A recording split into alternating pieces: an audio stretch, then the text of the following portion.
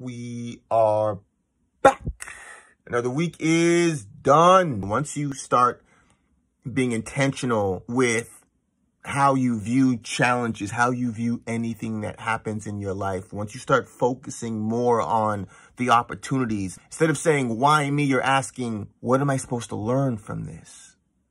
Once you start doing that, I know that you guys are seeing progress. I know it, and that's exciting. It's not supposed to be a walk in the park, but the more you do it, the easier it becomes. Like everything, like going to the gym. If you haven't been in the gym for 20 years, going to the gym, and you started going to the gym for the past month, you're not going to have 25-inch pythons. It takes time. Whatever challenge you had this week, whether this week was amazing or the opposite of amazing, whatever that challenge is or was, I promise you, there's beauty and opportunity in it. And your job, our job, is to find it and go to another level.